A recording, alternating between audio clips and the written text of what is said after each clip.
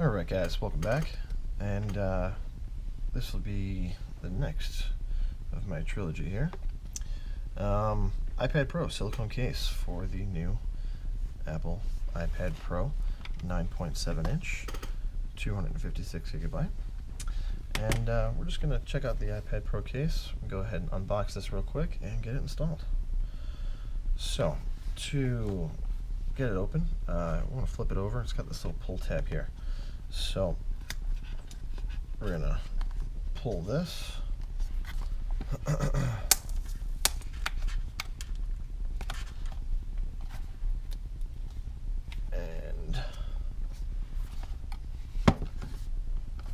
that ought to allow us to push the plastic up and open.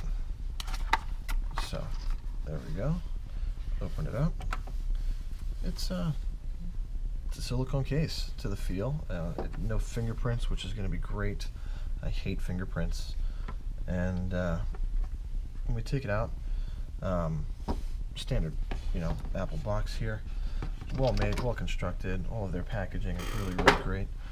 And if you turn the pad over, the cover over, on the inside, it's really, really soft. So that's going to protect the back of your iPad from any scratches, dust getting into it, and moving around. So that's going to protect it really, really well. Now, the case itself isn't the most sturdy thing in the world. You can bend it, you can move it around, but it's also going to assist in getting it on and off.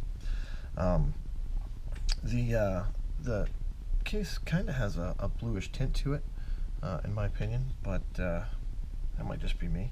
It's got the ports that are here for the speakers. It's got 2 on each side, and also for your charging port on the bottom. Your 3.5mm headphone jack is going to be able to go right into there, and then it's got the provision for your brand new 4K camera. So I'll go ahead and get it installed here now. Just take and set it down and pop it right on in. Just kind of help it over the edge. It does have a really nice snug fit. And I tell you, for me, now that it's on there, it feels a lot better in my hands. It doesn't feel, it does feel sturdy.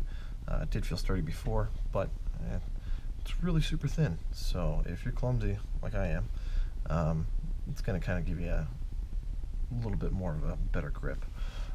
It does have the provision on the side, so that if you decided to get the smart keyboard with it, which I did and I have ordered, it's on the way, it'll go right here onto the smart connector, so that you can have the keyboard, the smart keyboard, and the case all going at the same time, and you don't have to worry about it interfering. They're made to work very well with each other.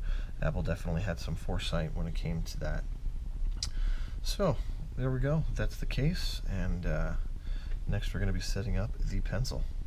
So thank you very much. Like, comment, subscribe. If you have any questions, leave them in the comments. Appreciate it.